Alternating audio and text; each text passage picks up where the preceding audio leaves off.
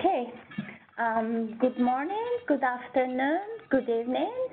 This is Çiğdem Aslan, Lead Financial Officer at the Government Debt and Risk Management Group at the World Bank Treasury.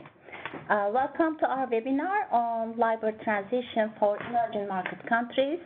What should public debt managers know about the new reference rates? We at the World Bank are delighted to welcome more than 100 debt management professionals from countries all over the world, as well as in international organizations and private sector representatives. Of course, a special welcome to our presenters, Donald Sinclair from World Bank Treasury, and Celso Nozema, who is connected online from International Finance Institute. So our webinar series has by now become an important cornerstone of our outreach program, and it is aimed at providing a platform for government debt managers to exchange their experiences, facilitate a peer-to-peer network, and discuss the most topical issues. And I think this topic is really a very relevant one. So, LIBOR transition, we are reading about it in the newspapers every day. It's a very complex topic. So we just wanted to organize this session to provide some background, some updates, what we should know as debt managers on the topic. As you know, since its inception in the mid-80s, the London interbank offered rate, LIBOR, has been the dominant benchmark rate used around the world. It is currently an interest rate benchmark that is used in transactions valued in trillions of dollars, in US dollars. But as we all know, of course, the LIBOR manipulation scandal in 2008 led the Financial Stability Board to recommend that alternative benchmark interest rates be developed for different currencies. And after 2021, banks will no longer be required to participate in the LIBOR rate setting process. So even though LIBOR is not being discontinued, in practice it will become unreliable due to weaker participation in the fixing process and the markets move to other reference rates. So consequently, of course, financial markets are undergoing a significant re-engineering. And transition to this new benchmark means different things for different parts of the market. For debt managers, debt linked to LIBOR, there will be a repricing of LIBOR-based contracts. The current variable rate debt indexed to LIBOR, Euribor, and similar reference rates might go some repricing. It is uncertain how the new reference yield curves will evolve, making decision-making harder when considering issuing new floating rate debt. And when undertaking your debt management strategies, of course, you will need to take into account the new reference rates. And for countries that rely on derivatives for their risk management, LIBOR did provide a common standard across jurisdictions. Now, locally defined benchmarks might make FX risk management more complex.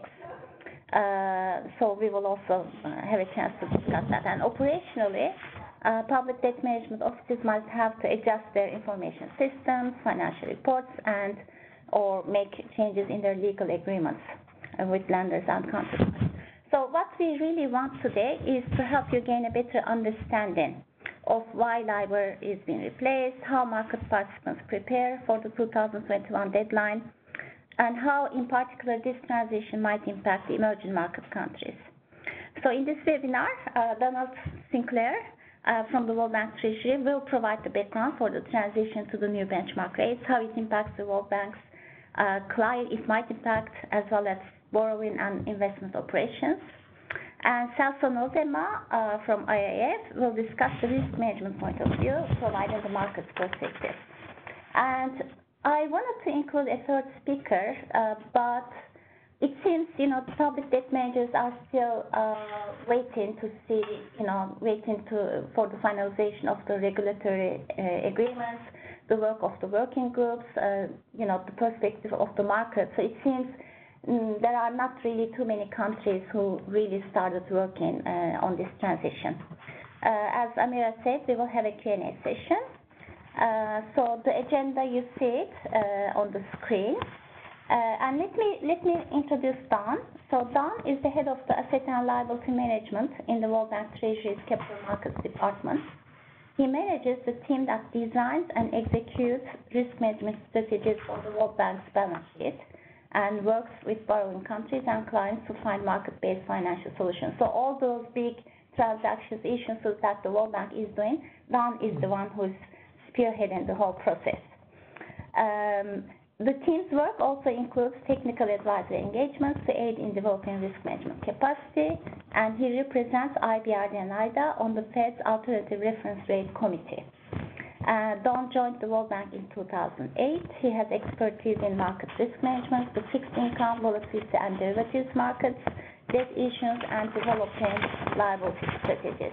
Prior to joining the bank, Don spent 20 years in the private sector, developing funding programs and managing capital market strategies. So, without further ado, I'll pass the floor to Don. Thank you. Good morning, everybody. What I would like to talk about this morning is why transition of LIBOR.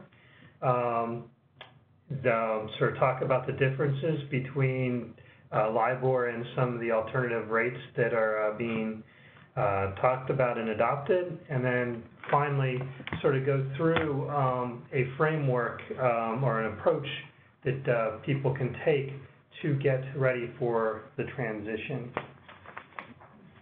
You can use this. There you go. Okay. Okay. So if you only walk away with 5 things today, these are the 5 things I really want you to know, and that is there is a need for planning for LIBOR transition because regulators have decided it is fundamentally flawed as a reference rate. What that means is LIBOR will go away. As we'll talk about, it doesn't necessarily mean we know exactly when it's going to go away, but it's going to go away so that you can't stick your head in the sand and just hope LIBOR sticks around. Secondly, there are differences in LIBOR and the selected alternative rates. Third, the financial instruments referencing the financial markets are adopting it, although it is fairly slow. Fourth, the transition to the alternative reference rates goes beyond just derivatives. Many cash products, including IBRD's own lending portfolio, actually reference LIBOR as well. And then finally, the transition requires a plan. So, how did we get here? So, LIBOR was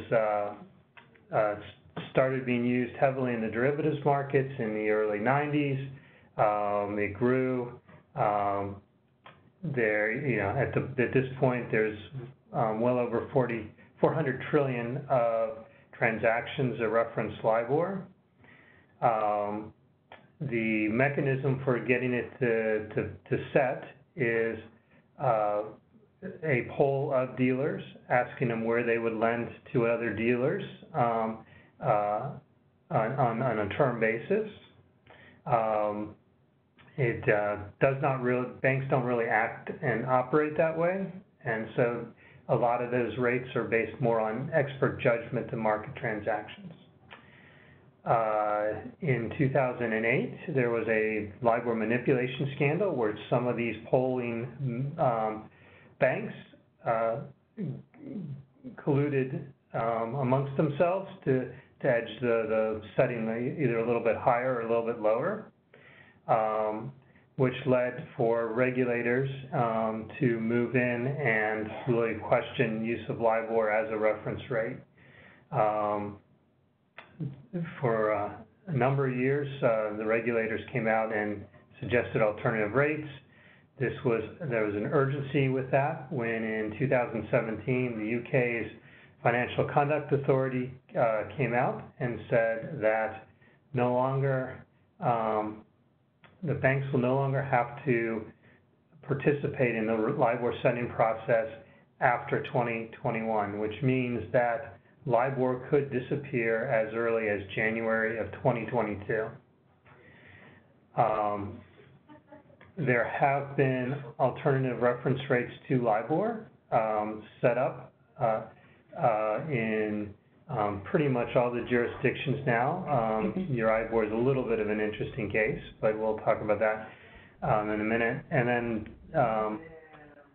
So that all really sort of leads to today, where we've got everything in place except for the actual transition, and that's why people need to start planning for that.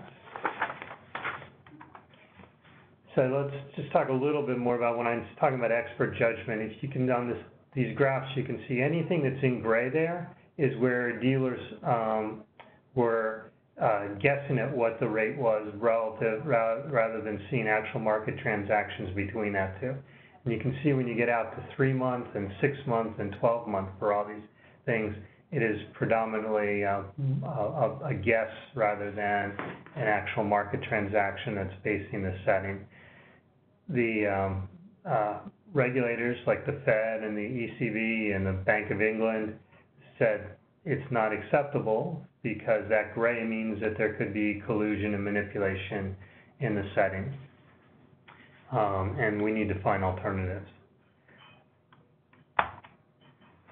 So they did find alternatives. So these are 5 of the alternatives that are there. The market by far is mostly in US dollars for LIBOR, but there are these other currencies as well. So you've got the US dollar LIBOR being replaced by what's known as the secured overnight financing rate, SOFR. It's based off of US Treasury repo. You've got, in Europe, you've got Ionia and Euribor. Actually, they're looking to reform the Euribor to have a new methodology that is less reliant on expert judgment. So Euribor swaps may be around for a while, but there is Euro LIBOR still out there, and that needs to be replaced. Also, there is they've created a new risk-free rate called ESTR, and they're looking to reform Ionia as well. Pound sterling, there was an existing sterling overnight index average outstanding. They reformed that and have identified that as the pound sterling replacement.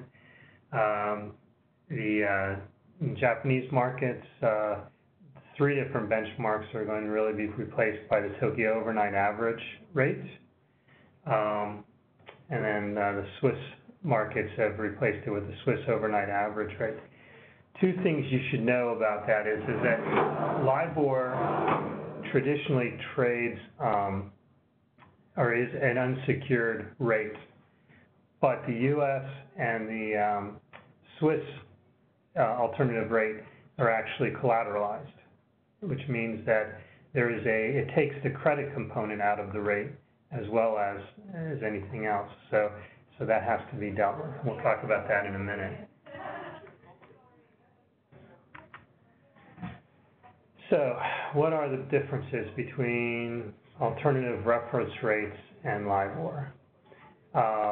LIBOR doesn't have transparency, as we talked about.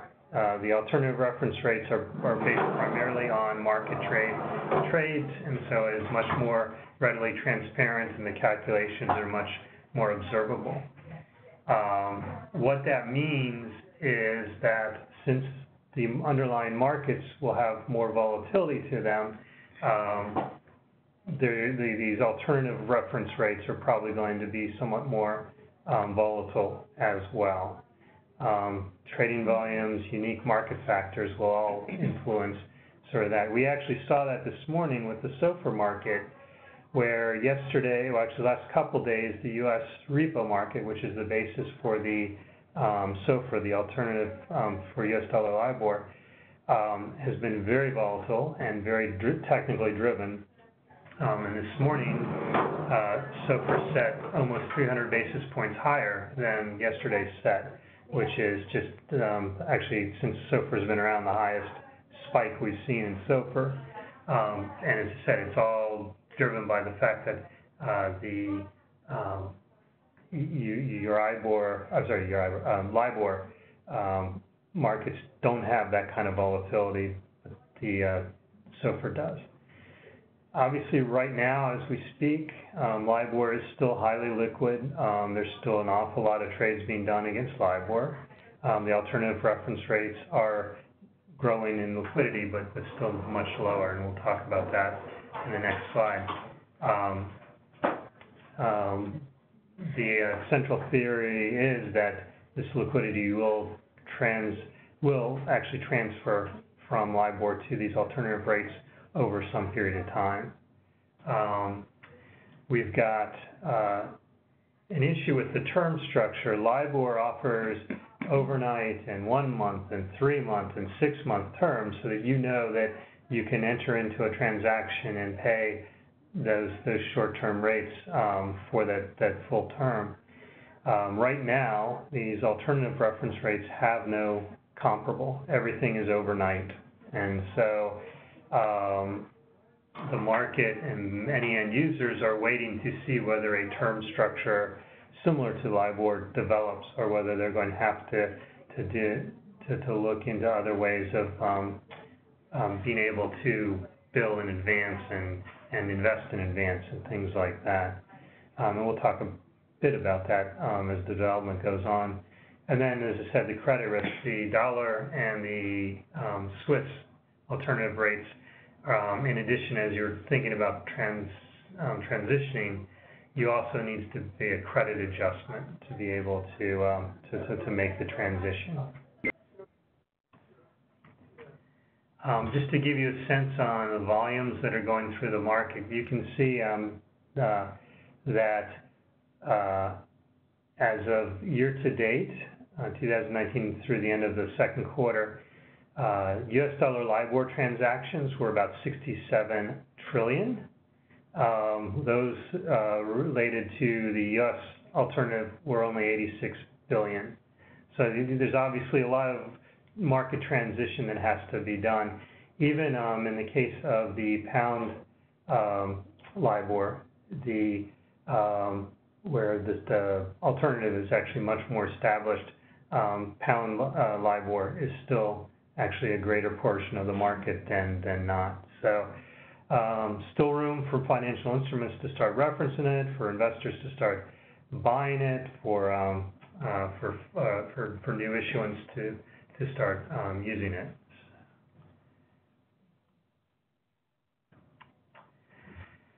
And so what is the spread between LIBOR and the alternative reference rates? And this just actually talks about the dollar LIBOR versus SOFR. You can see that the blue line there is 6-month LIBOR, and you can see how much more volatile the SOFR, overnight SOFR rate is. And then the gray line there is if you were using compounded to come up with comparable.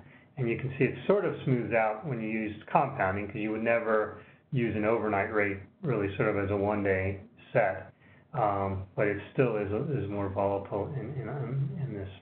And it's also lower, as you would expect, because the SOFR rate doesn't have the credit component or the term component. And just sort of as a sense of what kind of adjustment we're really talking about here.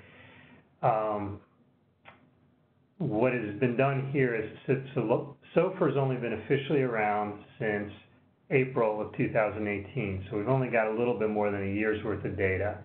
The New York Fed came up with a data history as part of testing and everything else that takes the SOFR history back to about 2014, and then beyond that, there's some proxies we can use. But using all those, you basically can see that depending on what period you use, the difference between 3-month LIBOR and SOFR is going to be worth something like 20 to 35 basis points.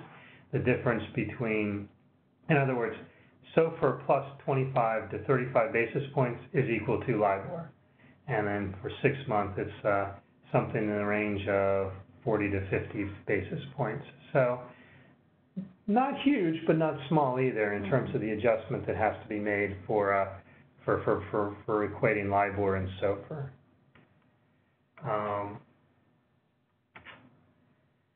So the last bit here, I wanted to spend a little bit of time talking about sort of the how you to think about a transition framework and considerations, and we'll share a little bit about what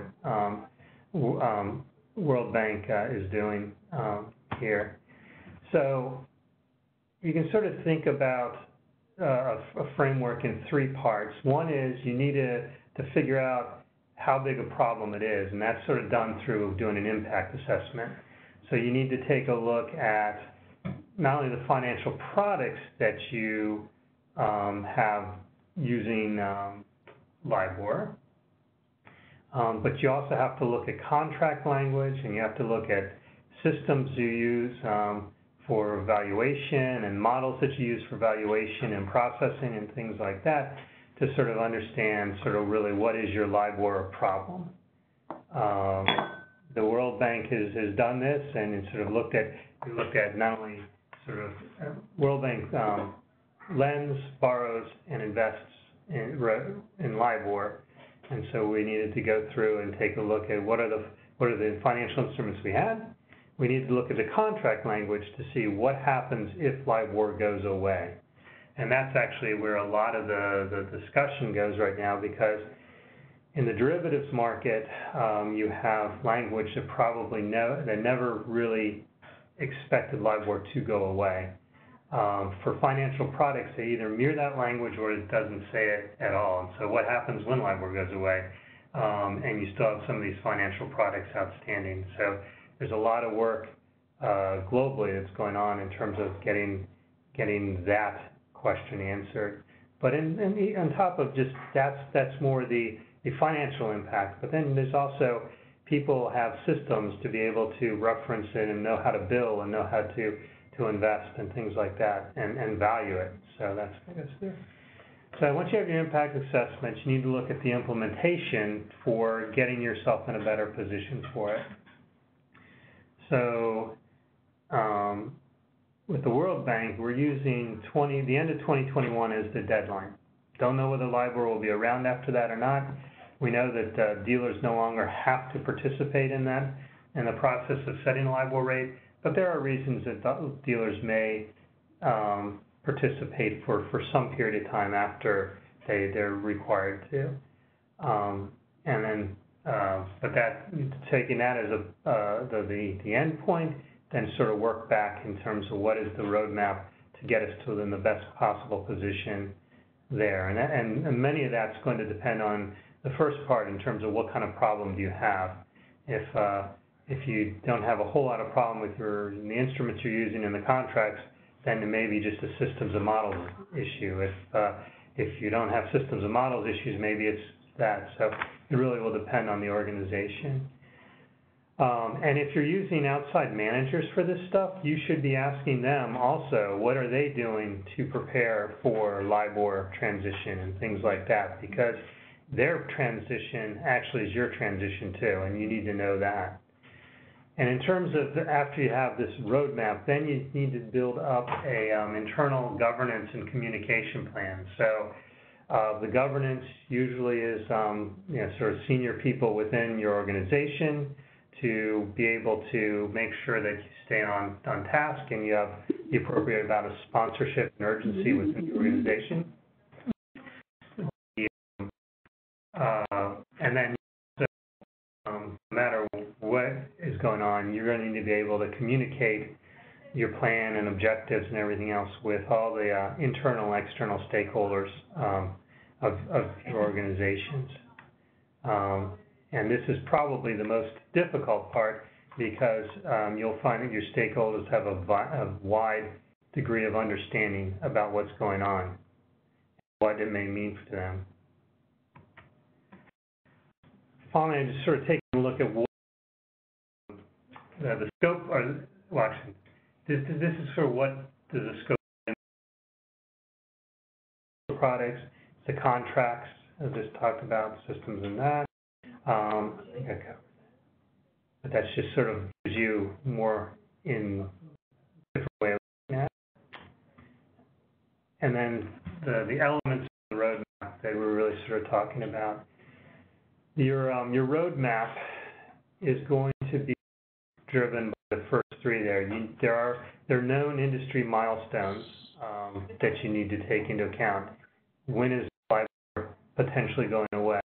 What is groups like ISDA, which is sort of derives or is basically of the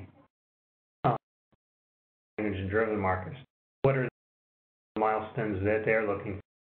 What are trade groups like SIFMA and things like that doing about this, and what are their deliverables? You need to look at the internally driven assumptions. As I said, with the World Bank, one of the assumptions is that we need to be up and running on a new lending program, a new funding program, and a new investing program in 2021. So that sort of starts it. But then what can we do? There are internal assumptions that we've also made. We've made the assumption that LIBOR will still be around for existence even before that. There still will be an active market up to that point, things like that. And then you need to also prioritize your work streams. What's on the critical path, what needs to be done first, and that kind of stuff. Those three things are going to drive your roadmap. You need to identify what are the transition risks and identify the risks to that roadmap that would make you want to change what your roadmap is, and be able to react quickly as the transition risks may emerge. And then finally, you need to come up with a budget, because none of this is going to be costless to your organizations. IT work, legal, just the time, the staff time spent looking at this and working at this all have their costs to your organization to develop a reasonable sort of budget so that you have the resources there to be able to do it. Mm-hmm. So I think that's it. I think that's what I wanted to share this morning. Stick around and be available for the Q&A after the other presentations. So. This is fascinating, huh? I don't know. And what's interesting is that all those new reference rates have names similar to women's names. I was looking, Sophia looks like Sophie, Sophia, Esther, right? Sure. Okay, so we encourage you to keep submitting your questions, and now we will pass the floor to Celso. But let me introduce Celso. Celso is currently a financial economist at the Institute of International Finance. He focuses on capital markets, infrastructure, and long-term investment trends. He is also responsible for developing new analytical tools to monitor financial risks across a range of asset classes in both mature and emerging markets. Prior to joining the IAF, Celso served as Foreign Reserves Manager at the Central Bank of Brazil. And Celso has been writing in the IAF reports extensively on the issue of LIBOR transition. So thank you, Celso, for agreeing to join our webinar today. So the floor is yours. Thank you, Shida, for the invitation. It's a pleasure to be here with you. As you said, we've been publishing since 2017 when it was announced that LIBOR will be ceased by the end of 2021. And initially, the main concern was to design these new alternative rates, and we put a lot of efforts to make sure our members have their voice heard, and the concerns about how the transition will be were addressed. And now what we've been focusing on is exactly the transition, how instruments are being implemented, and whether liquidity in different markets is being built.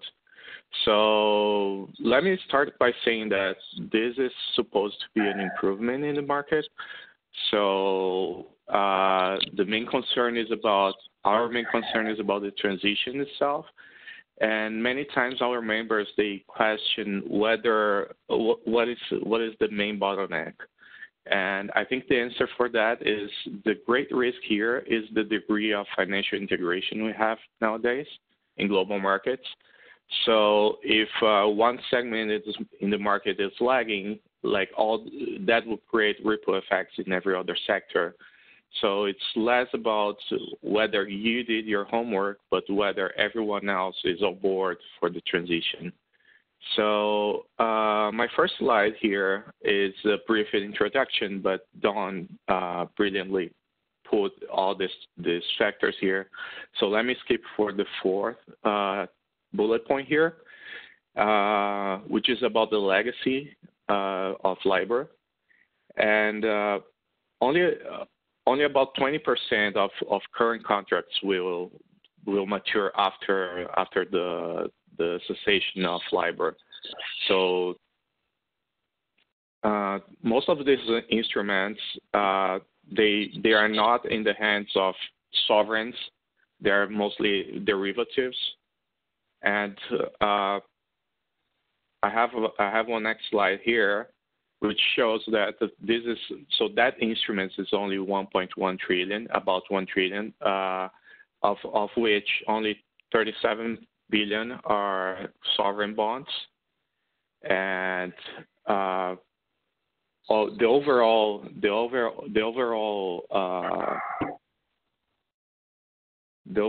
level of instruments tracking LIBOR past 2021 is 40 trillion.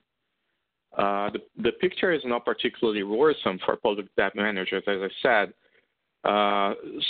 but if other issuers or bond buyers slack, that will create a period of reduced liquidity in bond markets, potentially even triggering some selling. And I'll go back to this shortly. So next slide will show the activity on SOFR-linked bonds. And here, Fannie Mae and some other GSEs in the U.S., they have spearheaded this process. So Fannie Mae, right after SOFR started to be published, they came up with a floating rate notes linked to SOFR. And what's interesting here for the managers is that they didn't swap back to LIBOR, so they capped the risk in their balance sheet in SOFR, and they have been also swapping their fixed rate bonds to SOFR derivatives. So they're feeling very comfortable holding SOFR linked risk. And obviously, that's not the same case for sovereigns because the functional currency for Fannie Mae is the U.S. dollar. But it gives a good sense of where the market is and how swap markets are developing around these instruments.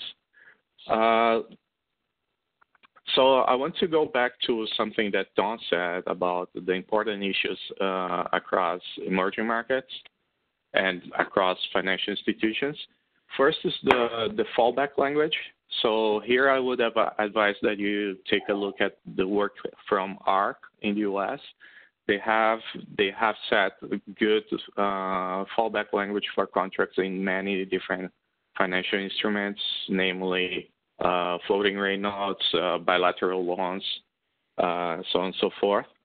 And another issue for the market is the term structure, which is as the new SOFR rate has an overnight characteristic, it doesn't provide directly a term rate for loans to be priced in. So what we need here is more liquidity being built in futures and derivative markets, which Fannie Mae set in the ground and some other followed. So we've been seeing like liquidity fastly developing there. So now I'll start to talk more about concerns across EM countries. And we used to see a big correlation between the credit spread, the credit spread of LIBOR, which is here we price against treasuries as the TED spread, and the cost of financing for emerging markets. What we've seen more recently, since LIBOR started to be more questioned, is that this correlation is broken. So if in the past that was a good indication of how the market was seeing emerging markets and their creditworthiness, this connection is already broken. So this it's a good development because, in a sense, the market has been already dealing with the retirement of LIBOR for a while, and this shows that it's not even a good indicator for overall credit risk across the market. From there, let's talk about what is being done and what is more specific to emerging markets. Let me skip to some of the charts here.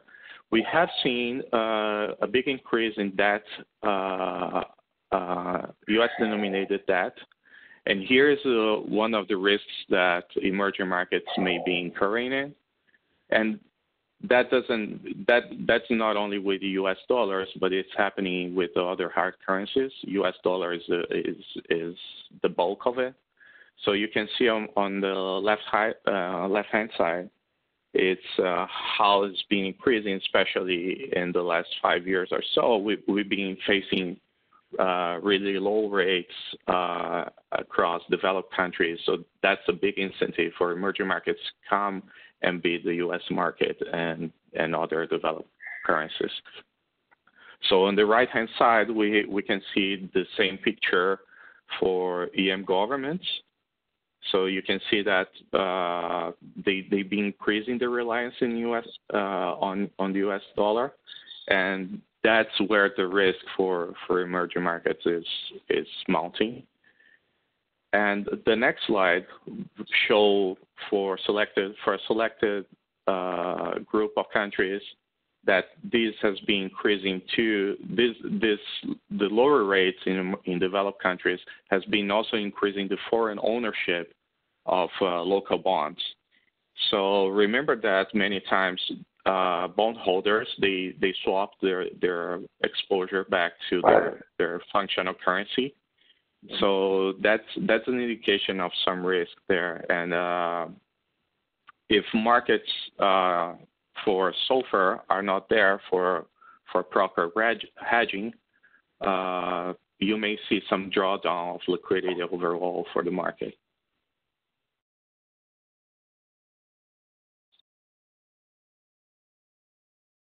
Okay, second bullet point here is where we flag what are the points of attention for emerging markets, right?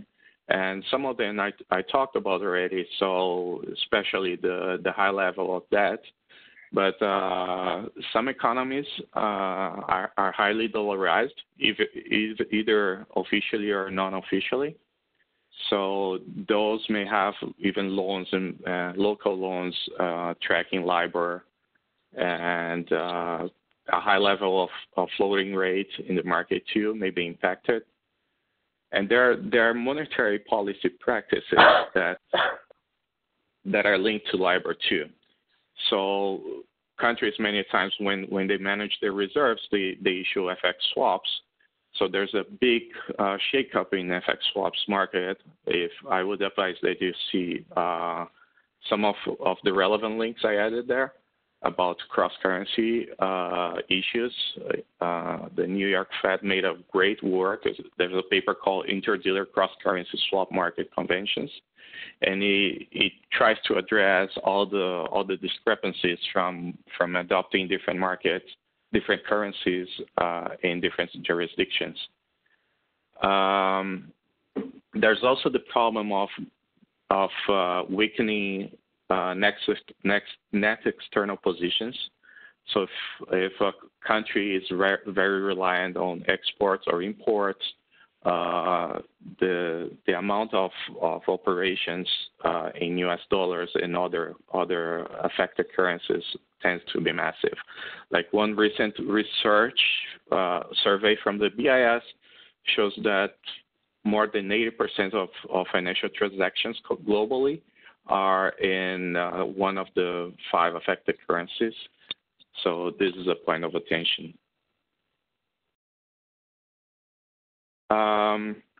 So as I said, the transition is not, it can't be seen like with every market participant in isolation. What we have to see is like what are the risks of ripple effects across the market, and we've been monitoring activity in within the asset management community, which is one of the point of attentions for UK's FCA too. It seems they're being slower to adopt the new reference rate. And since there are important holders of VM debt, that may impact their demand once the transition is completed or during the transition if the right plan is not set in place. Another important aspect of it is that many times, especially money market funds operating in these markets, they are benchmarked to LIBOR. So there's a whole process of spread adjustment, and ISDA and the BOJ has been brilliant work on how to calculate this spread adjustment, but it tends to be a historical average of LIBOR versus SOFR or some other reference rate over time. And here my point is, as you can see in the chart, this spread is not constant, right? So it varies with the level, so it has some correlation with the level too. So timing for the calculation of this spread is pretty important. If time for the transition is in a way that it's not representative of the underlying risk priced by the credit spread between SOFR and LIBOR, this will change incentives for asset managers to hold credit risk. So if benchmark is set too low, they may not have incentives to hold riskier bonds. Once again, like ISDA has done a brilliant work on that, so I advise that you take a look at the options for the transition, and this has been already incorporated in fallback language for some of the instruments that ARC is working on. Here's another channel for spillovers that I would like to highlight. It's we've been very concerned about corporates because they are lagging on issuing that linked to new RFRs. Excuse me. Okay. And here I just wanted to highlight that these may affect budget offices too. So corporates will be impacted by hedging accounting, fallback language, the timeline of the transition. And for that, they need support from the official sector in their jurisdictions as well. So many times, if you have an intercompany loan, that may be linked to LIBOR, and this has to be transitioned to a new reference rate. They will also be impacted with transfer pricing and funding if they have operations in other jurisdictions. And the positive point here is that many times international EM companies, they already operate in many different jurisdictions, so they're already familiar with the process and with the difficulties found by conciliating very different approaches to borrowing rates.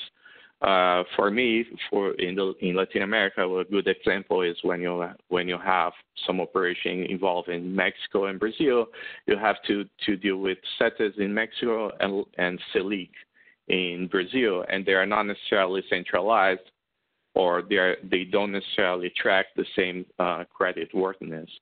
So it's a good example of how EMs can learn lessons from their own experiences in the past. And here I would like to just emphasize something that Don said before. It's very important, and we've been emphasizing that in our research, is that every corporate or government run individualized mapping of their exposure. So what Don called impact assessment.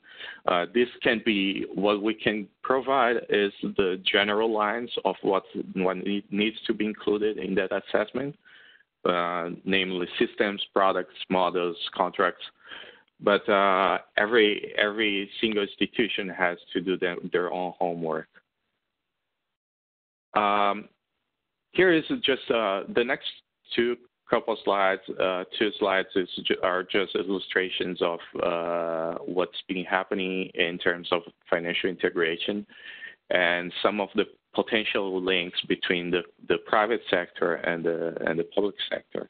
So you see the blue line there, foreign banks issuing increasingly in U.S. dollars for short-term bonds, right? This is commercial papers, actually.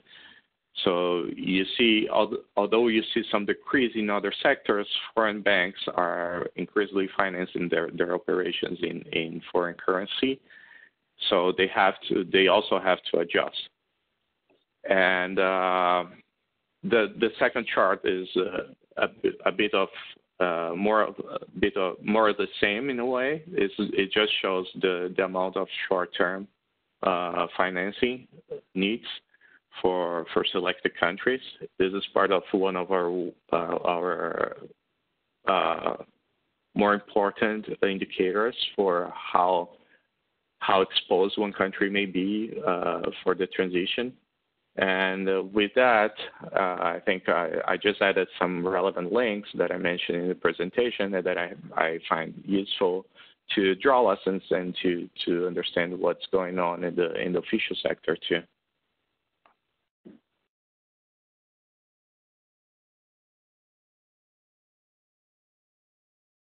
Well, thank you, Shirin. I don't know if we should open for questions. Yes, perfect. Thank you very much, Celso.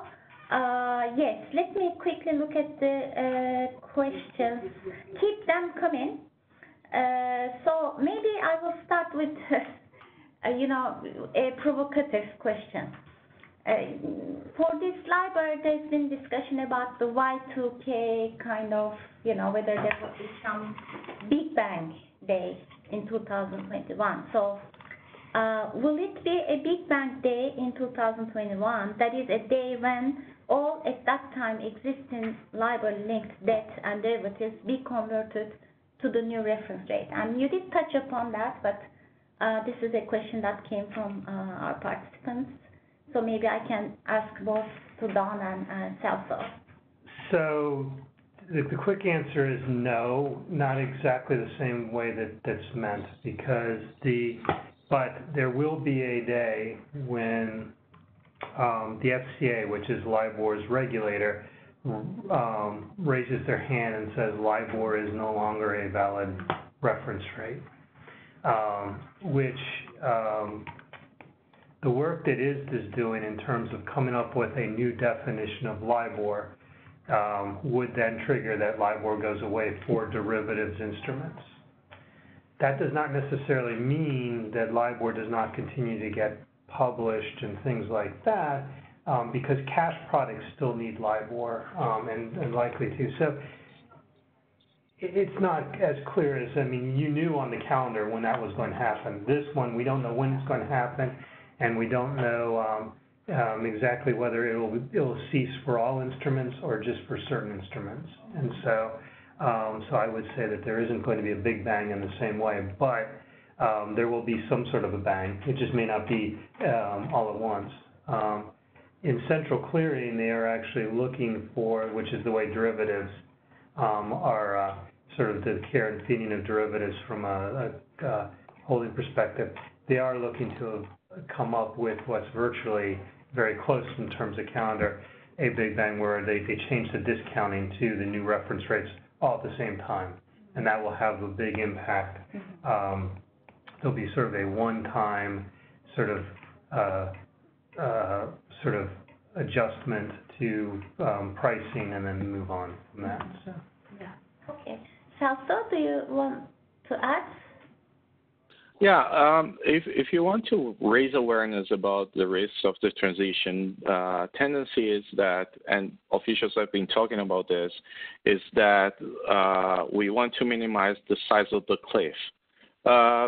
Honestly, I don't see it as a cliff. I see it as like a transition steps that need to be taken, and I think every one of the single steps they have their own risks. So I don't see one day that is particularly important, but every single step along the way, it's a source of potential risk for the market. That the LIBOR, and at the same time, the fact that LIBOR will continue for a while with all the fallback language, right, in the contracts. That hopefully there will be a smooth transition. Okay, so by the way, there was a question about whether the presentations will be made available. Yes, as well as the recording of this webinar will be made publicly available. And also there was one question to Celso about the paper that you mentioned in your presentation, so we can provide the name of the paper later as well. The other question is, it's very interesting to see that the new reference rates are more volatile because they reflect those daily fluctuations. So they are more backward-looking reference rates from what I read. Well, the reference rates themselves are overnight. Yes. And they're market-driven, which means that they have technical factors that will drive them. SOFR is probably the best example in the sense of we know at the end of every quarter and end of every year, there are technical factors that drive the repo rate in the U.S. higher. It's basically just as you end up with the reporting periods, banks need to do things on their balance sheet so that they get in when they go to the financial reporting test, but then they reverse themselves the few days afterwards. And so if you look at the chart of just the overnight SOFR rate, it's going to spike every 3 months or so.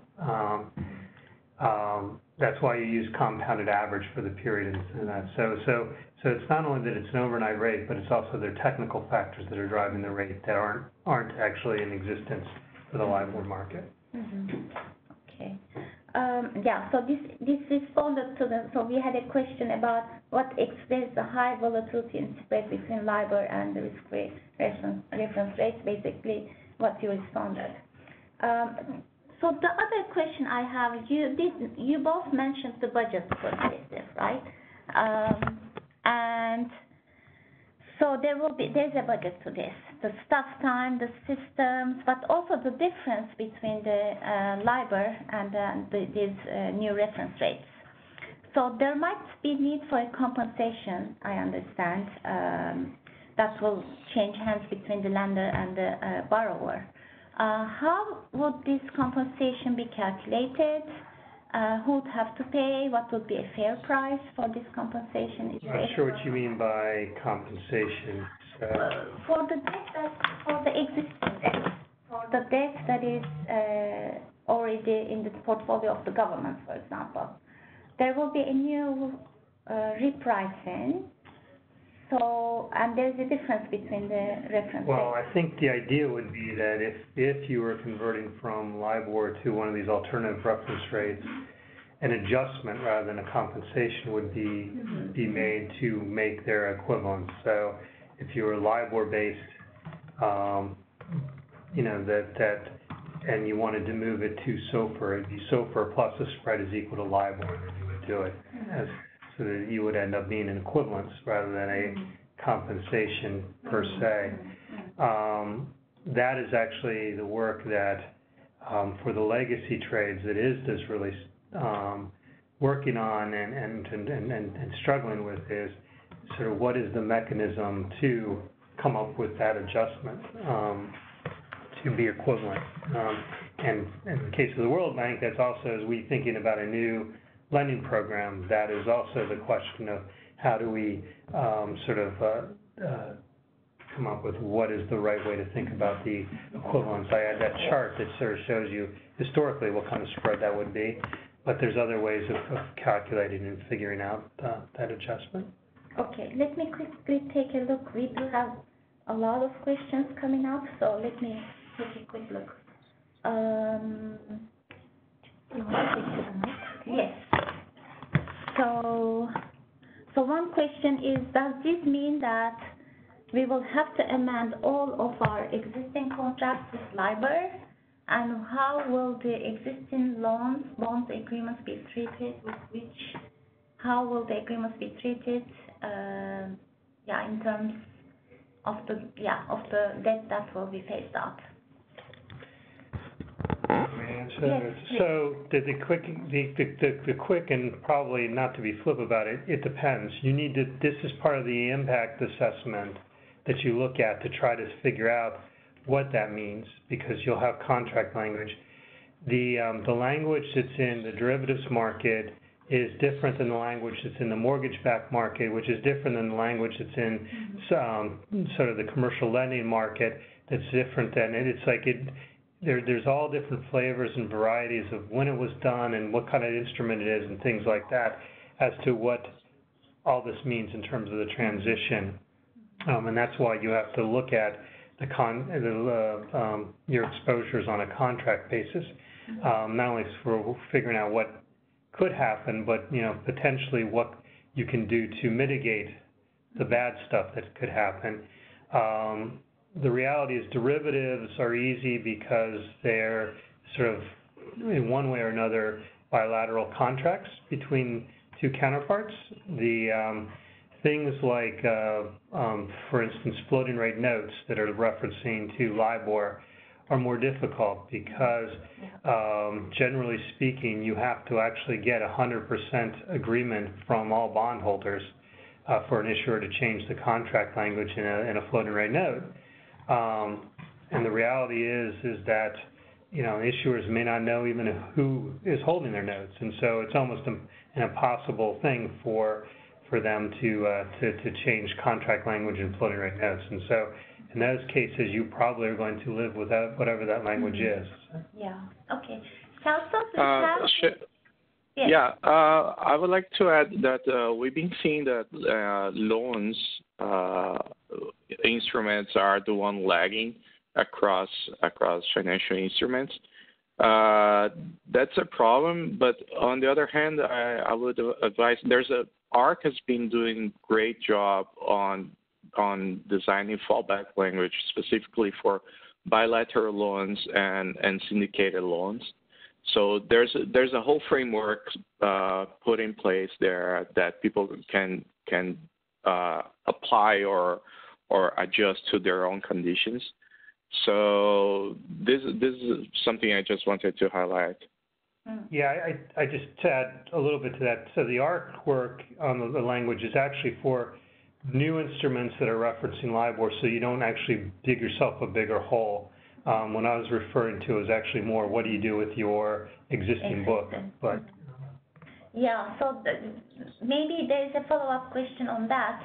For contracts with no fallback language, what recommended actions should sovereign debt managers take to mitigate against potential risks and uncertainties that may arise? That's a tough question. It is. I mean, the easiest question would be to sell the instrument. That would be one way to mitigate the risk. Or buy back. Or buy. Redeem early. But that's not always a practical or reasonable answer. There are, I guess it would really depend on what the instrument was and sort of how important it was to the to the overall portfolios that are being talked about, and or how comfortable the debt manager is in running a risk, right, a basis risk. So at the end of the day, depending on the instrument, much of the fallback language would end up with a fixed rate at the last LIBOR set. Not all of them do that, but a lot of them do. And how comfortable would you be in terms of moving your asset or your liability from floating rate to fixed rate at the then current market? Yeah. Celso, do you have anything to add?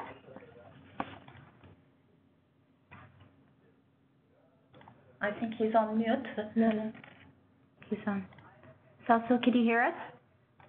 Okay, maybe I will continue with the questions while Celso is unmuting himself. So the other question was, okay, so it's about what the World Bank recommends. I don't think we can recommend anything, but what the World Bank recommends for governments to adopt, which rates, and then whether the World Bank contracts would be adopt proper rates. So, I mean, we're not going to recommend any one rate. I mean, what we've shared with you here is the rates that the official sector, or in terms of regulators and the sort of these working groups, which tend to be banks, regulators, and end users in some form, have identified as being the preferred alternative rate. It's not the only alternative rate, but that's sort of where the market development and efforts are going into. So there are LIBOR-based programs that have switched to things other than SOFR. That doesn't necessarily mean they won't switch to SOFR when SOFR is more liquid, but I think you just have to look and see what makes the most sense. If you're trying to swap out of it, then you may want where the development for derivatives are. If you don't care about swapping out of it, maybe there's other alternatives that make sense. Okay. Are you back, Celso? Yes. Can you hear me? Okay. Yes. Yes. So, yeah. Yeah. On that, I just wanted to add that the market was really receptive for the first issuance from Fannie Mae, as I mentioned, and the bid took over for now for floating rate notes. Tracking SOFR has been very positive. So there's a market being built there, and I understand that there's a first mover disadvantage, but that's not the case anymore. Like there's already a market operating in based on SOFR, so I think that's encouraging. Let me add a little bit to that. So Fannie Mae's issuance was out to about 18 months. And I'll toot our own horn from the World Bank perspective in the fact that we extended the curve once to 2 years for SOFR floaters, and then we extended it again just about a few weeks ago out to 5 years for SOFR floating rate notes. The big difference between the volume that's primarily being done by the U.S. GSEs and other issuers like the World Bank is that it's sort of hitting different sectors. So the U.S. GSEs are hitting the money market investors, but what really needs to be done is for other investors to be pulled into the equation. And so what that requires is really sort of more maturity and also more options for them to do it. I mentioned that the World Bank is an investor in both in SOFR instruments. The reality is we could invest more, but there aren't the assets outstanding to be able to do it. So we really just sort of need a broader range of issuers and investor types involved in the markets. Yeah. So there was also a question about whose responsibility it is. From a government point of view, whose responsibility it is to revise the contract. And I suppose it's a bilateral exercise, right? On the World Bank side, probably the World Bank will disseminate the knowledge to its lenders. On bilateral, it has to be a bilateral discussion between the government and the lender. Yeah. So from a World Bank perspective, our lending is such that all our lending is done under loan general conditions. They basically, what are the terms of the loan? And so to amend it, you would have to go and you would have to sort of agree mutually that you want to make certain changes to the language. Otherwise, the existing language stays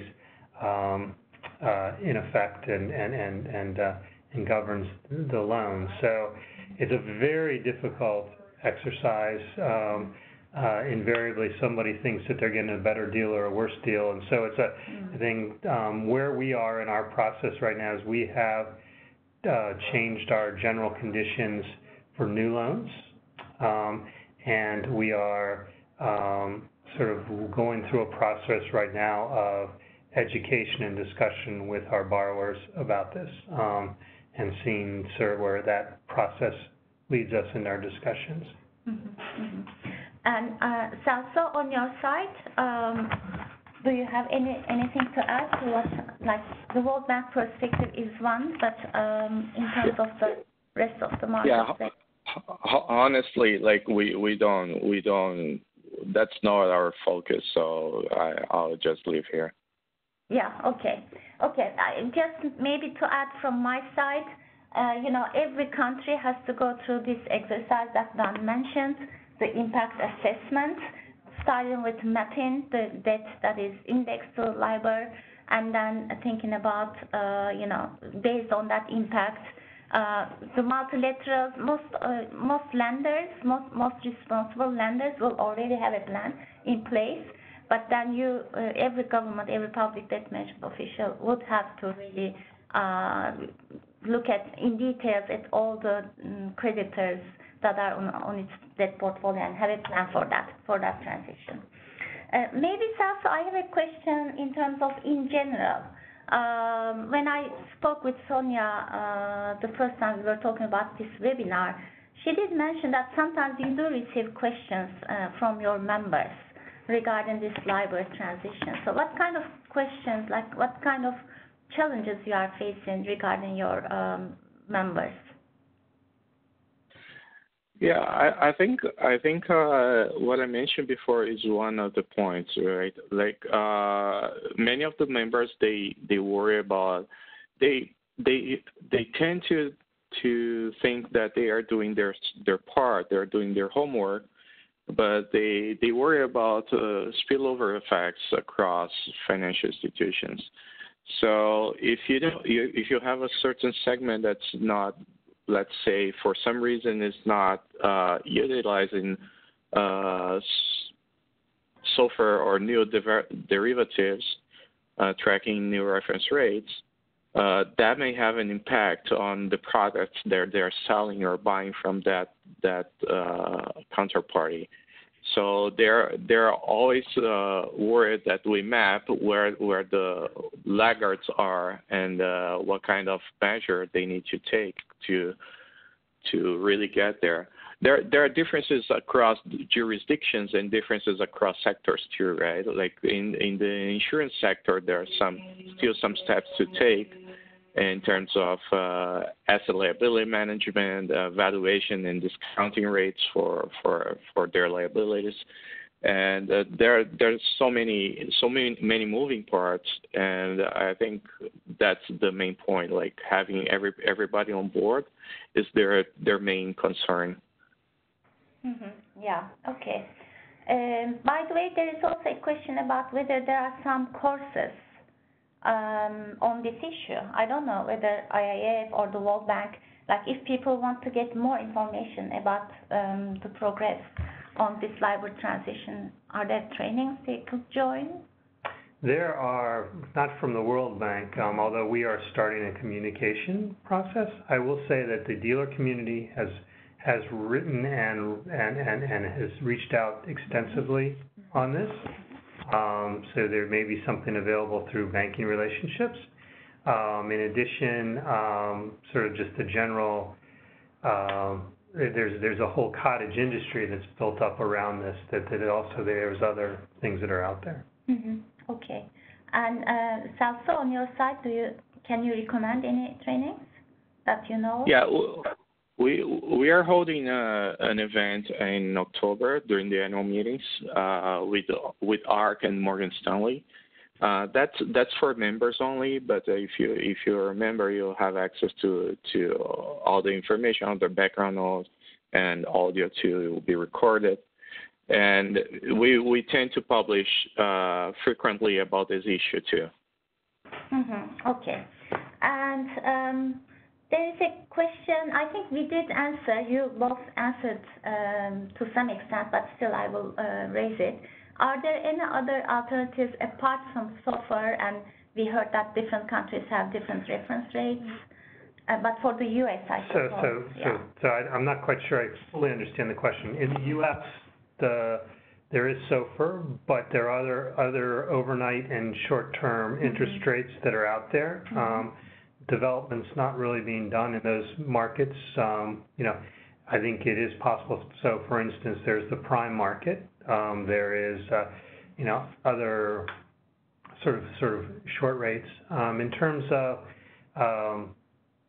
other alternative rates across, it'd be true also in terms of there's all these markets have got different things. It depends on what you want to do with it, what the investor demand is for it, where the market liquidity is, and things like that has to be looked at. Okay. Well, I mean, it's a very deep topic and a lot of technical language that we have to master as debt managers, because usually for the public debt managers, it's floating rate debt, LIBOR based, and we do work on that when we work on our debt management strategies or when we borrow, but we don't really go into the nitty-gritty. And some of the other topics that come to my mind, beyond the central government portfolio, for example, all the public institutions that borrow, the state-owned enterprises, the subnationals, the government might have some contingent liabilities coming from the transition of those institutions into the new reference rates. So we could discuss this, but I don't see any more questions. Unless you have more questions, now is the time. We do have a few minutes, about 10 minutes, 10, 15 minutes.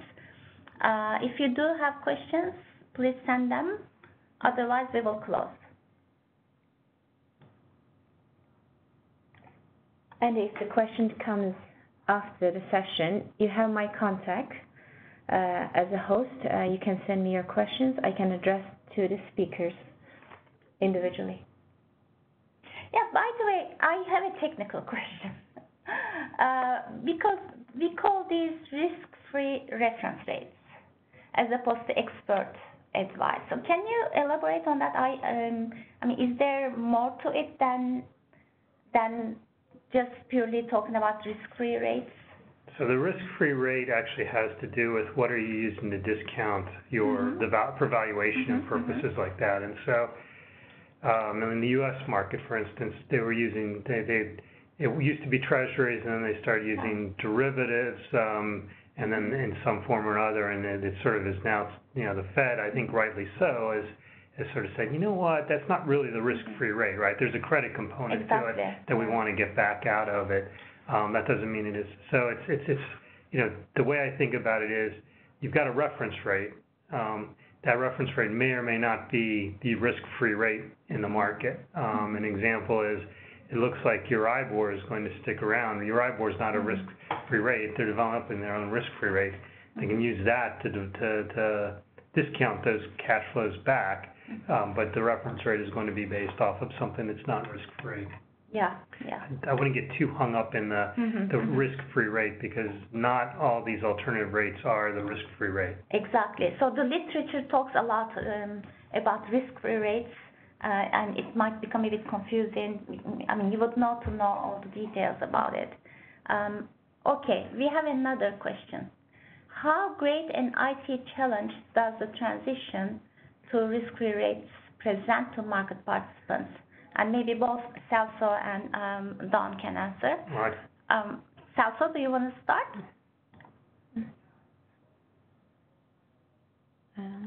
There you go.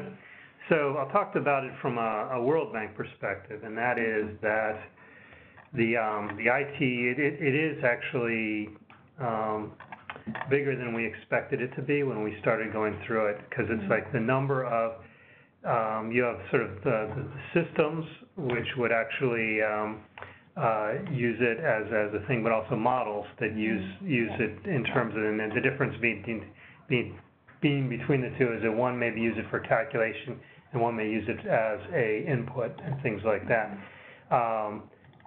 was bigger than we expected it to be in terms of people using it for loans and things like that, and also valuation versus, sort of setting new rates and things like that.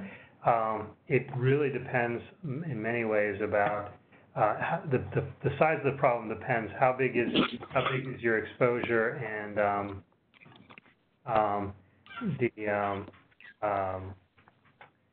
sort of how deep is the valuation process in there. Exactly. Yeah.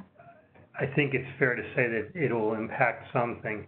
I would also say that the ARC, among others, are really working to try to get vendors of financial platforms, that things like Bloomberg and things like that, all on the same page and all developing to that, so that potentially that will help ease some of the burden. But if you have a proprietary system that you're using, you very well may end up having to have a significant IT exercise. Yeah, exactly. Can you repeat the question? Yes. Can you hear me? Yes. So the question is, how great an IT challenge does the transition to RFRs present to market participants? And Don gave the experience of the World Bank. You can talk about the market participants, but also even in IIF, you have extensive reporting done by IIF. So even for IIF, maybe you do have some IT challenges.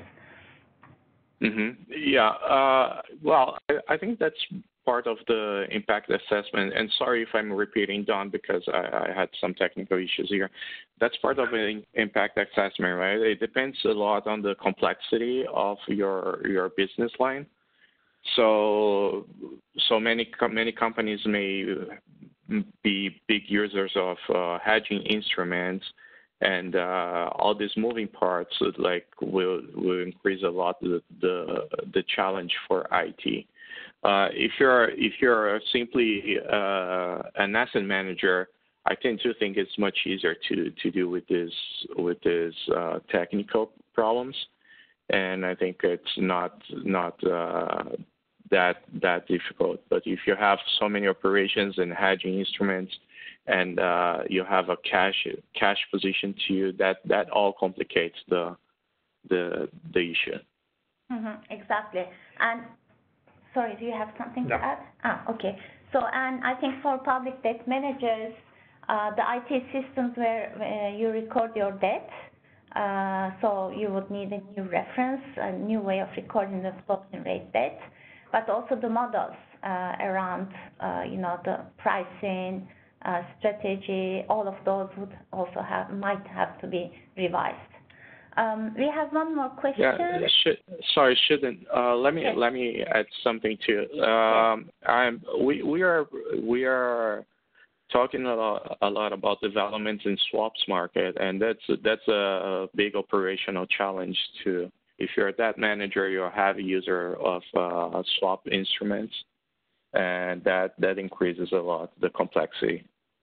Yes, exactly. So this is one of the biggest challenges is for governments that use derivatives. This is where we will see the biggest challenge of transition to the new reference rates. So, well, this question has been answered, but still, so the question is, what will the World Bank do with all the loans that adjust interest rate by LIBOR? And Don already mentioned.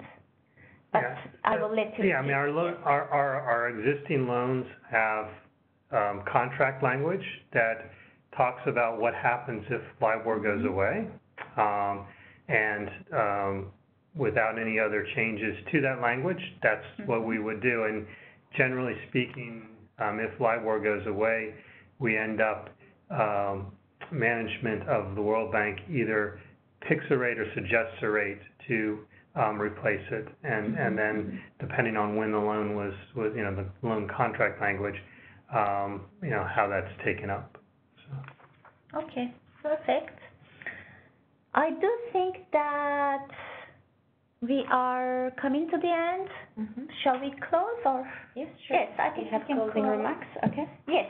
So I will not try to summarize all this discussion, but it was very interesting, I think, for governments to think about what they will have to start thinking about in terms of this transition to different reference rates, but also beyond the central government portfolio.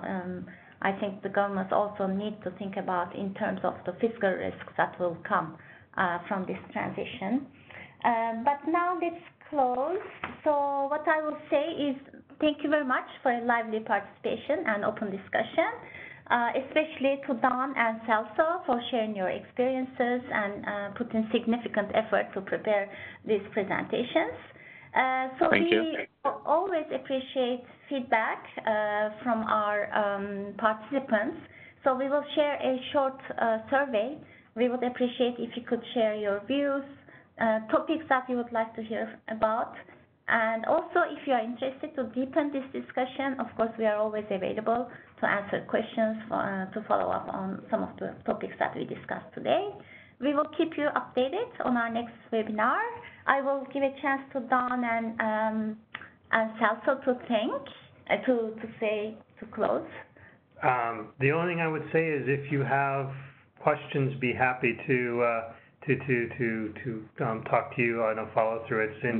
It's in everybody's best interest that people are thinking about this and working towards transition. Celso? Yeah, I just wanted to thank the opportunity, and yeah, I'm open for questions too if people have any follow-up questions. Okay, and I would like to thank Amira, of course, who is always the one who makes sure these events happen smoothly. So I would like to thank you. Good day and good night.